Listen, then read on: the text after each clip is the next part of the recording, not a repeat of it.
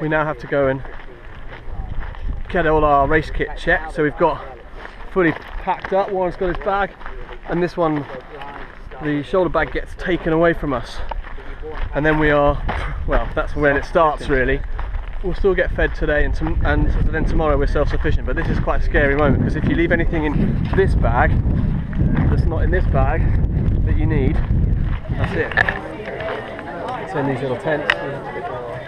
We've got a flare, we get the medic checks back here. That's good, because you need a little change. It's pretty stressful actually, so you've got to really concentrate.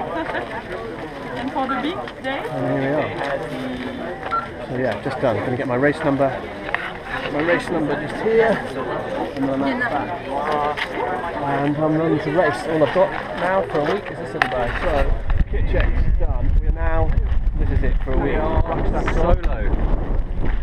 Names, Team Farnham badges. aren't doing the MDS. That's the flare we have to carry. Flare. It's heavy. ridiculous. Anyway, heavy.